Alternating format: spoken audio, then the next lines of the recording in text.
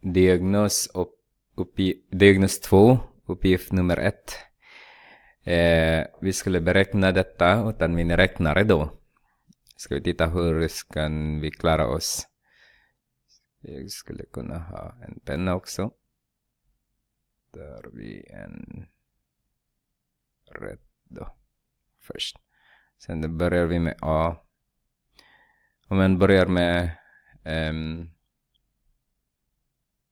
om man har två termer så använder man där man har lärt sig i prioriteringsreglerna så exponenterna först. Så vi har 16 där.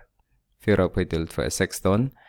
Och där är med roten ur 4 är 2. Så har vi 18. Om vi har B nu då. B.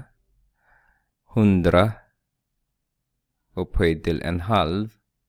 Det är exakt samma att säga 10 upphöjt till 2 är 100 upphöjt till en halv. Och ni har haft den här potenslagarna som säger så här. Om jag har en bas A upphöjt till X och sen hela den där talet upphöjt till Y igen. Då är det lika med A upphöjt till X multiplicerat med Y.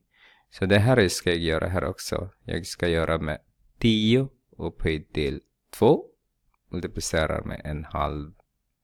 Som ni vet redan kanske. En halv multiplicerat med 2 blir det 1. 10 upphöjt till 1. Eller bara skriva 10. C. 2 upphöjt till negativ 2.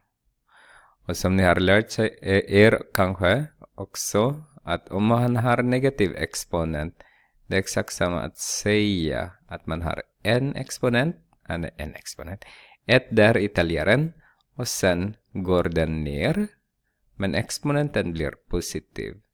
Då gör vi exakt samma här. Vår A är 2, så har vi 1 dividerat med A. Nej, 2 så jag ju. 2 upphöjt till 2. Det blir positiv. Så det blir en fjärdedel. Ni behöver inte skriva på annat sätt. Ni kan skriva 0,25 men det går bra sådär.